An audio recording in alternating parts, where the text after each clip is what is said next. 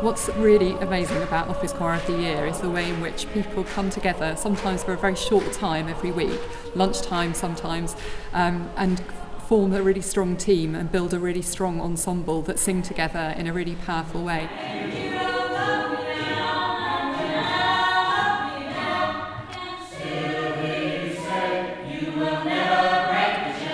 I'm delighted to be back here at St John Smith Square for our 5th Office Choir of the Year competition in what is our 10th year since setting up Music and Offices.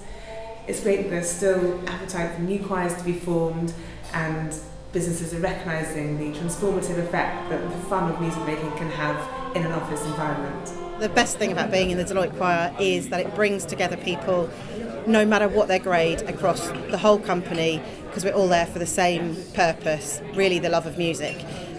We go at the end of quite a hard day's work to de-stress, have some fun and join in singing some great music.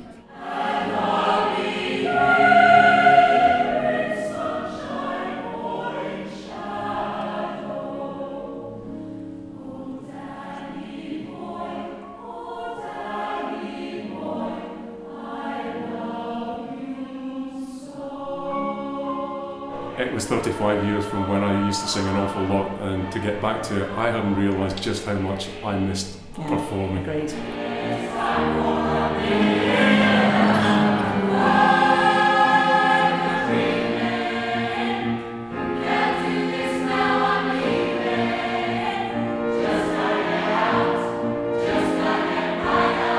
The work that Music and Offices does is really fulfilling and rewarding for everyone who sings in our choir. They've sent us a brilliant conductor who gets us and pushes us, and we just love working with him and working with Music and Offices. The winners of the Autumn Prize are MEC Global.